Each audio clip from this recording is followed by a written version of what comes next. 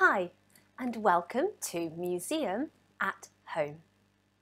Today we're focusing on something which is made in the 20th century, something that really isn't that old, the beautiful stained glass Baptistry window at Coventry Cathedral. But first of all, have a little look around your house. I'm sure that you will find lots and lots of windows. How many can you find? Can you describe the windows? The shape, the size, the colour? I guess that they are probably rectangular or square, quite plain and see-through or transparent. Now, how do we make the glass that we find in windows? Well, you have to heat sand to an incredibly high temperature so that it becomes a liquid. When it cools, it changes entirely from its original form and it becomes glass. Stained glass is a special type of glass which is coloured. Sometimes colours can be added during the heating and the making process, but sometimes the colours can be painted on after the glass has been made. Now, very often when we talk about stained glass, we refer to old glass in ancient buildings like churches or castles. In fact, stained glass has been used for around 1,000 years. If you've ever been into a church or a synagogue or a castle, you might have seen windows that look rather like this. For centuries, stained glass windows have allowed rooms to be flooded with the most beautiful coloured light. But that isn't their only job. In lots of places, like churches, stained glass windows show pictures from stories, from Bible stories or historical stories about kings and queens. Hundreds of years ago, most people couldn't read or write. So, looking at religious or historical stories through pictures in glass allowed them to learn. Very often, stained glass windows can be read a bit like a comic strip. Now, if you have ever read Spider-Man or Batman in a comic strip, you'll be able to read a stained glass window. So let's start off by going back in time. Have a closer look at this window beside me. It's from a large cathedral in the French city of Chartres, and it was made in about the year 1225.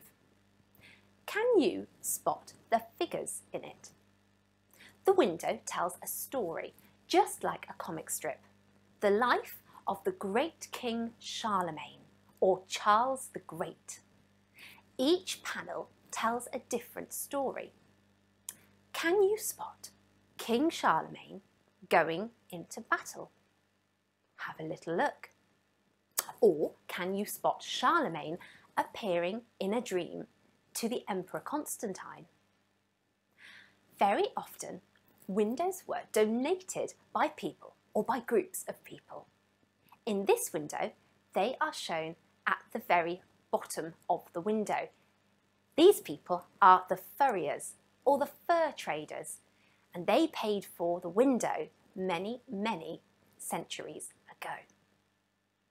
But now let's fast forward over 700 years to the year 1962. This was the year that Coventry opened its brand new cathedral building after the old cathedral was partially destroyed during the Second World War. Now, a modern cathedral surely deserves a modern style, doesn't it? After all, we don't wear the same clothes that people wore hundreds of years ago. So why would we build buildings in the same style? So, have a look at this window, the Baptistry Window in Coventry's new cathedral. How would you describe it? What questions could we ask? Let's think back to some of those question words that we talked about in the last video. What? What does the window show? Can we see a picture? Are there any figures? Are there any clues in writing? And who?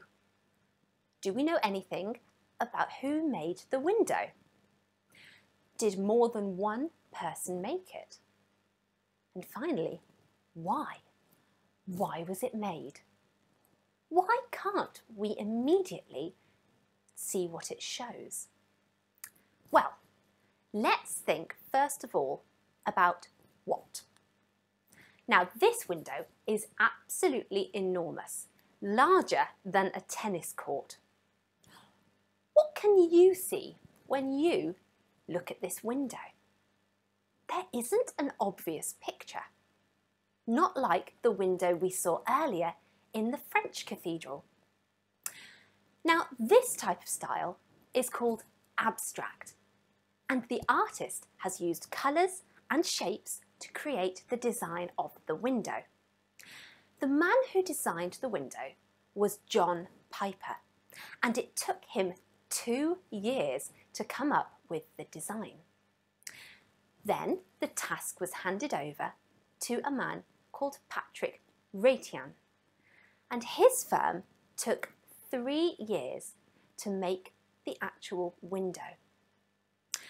Can you see all of the different patches of colour between the solid black lines in the window?